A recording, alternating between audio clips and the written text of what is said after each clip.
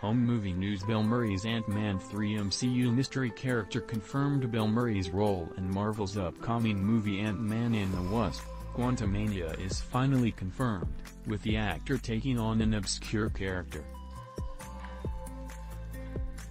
Bill Murray's role in Ant-Man and the Wasp: Quantumania is finally confirmed.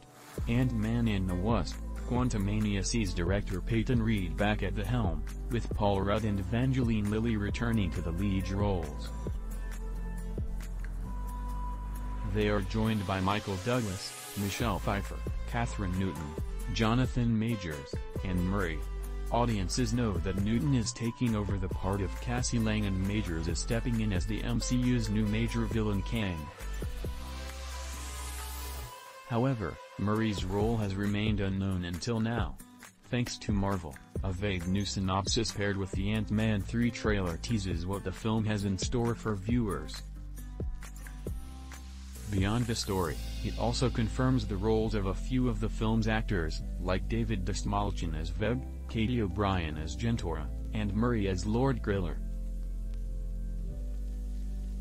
Fans speculated that Murray might be playing Krylar back when the third installment's first trailer dropped, and now those suspicions have proven true.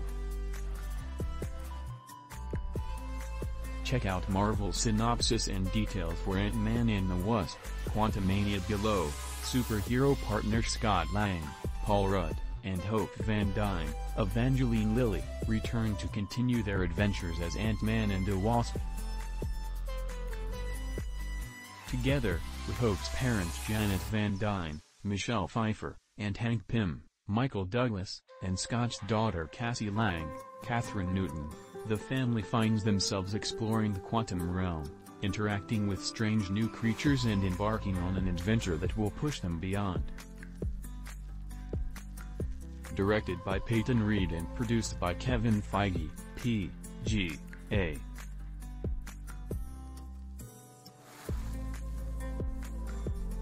and Stephen Broussard, p.g.a. Ant-Man and the Wasp: Quantumania also stars Jonathan Majors as Kang, David Dastmalchian as Veb, Katy O'Brian as Jentorra, William Jackson Harper as Quaz and Bill Murray as Lord Krylar. The sci-fi adventure opens in theaters on February 17, 2023. Who is Lord Krylar? Krylar is an obscure character, even for Marvel comic readers, as he only appeared in a single issue. Furthermore, he was never associated with Ant-Man, having his sole appearance in The Incredible Hulk number 156 in 1972. Krylar was a minor character who met his demise in the issue, ultimately exiting as quickly as he entered.